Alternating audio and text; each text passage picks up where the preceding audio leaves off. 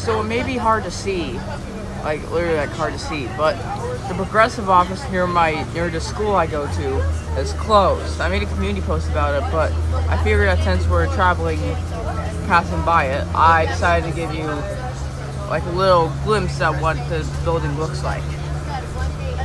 If you compare it to what it looks like on Google Maps, it could give you a good idea. But I don't know.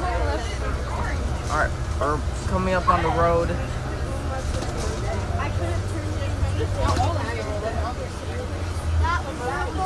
Maybe, like I said, it may be hard to see because of all the kids and the brightness, but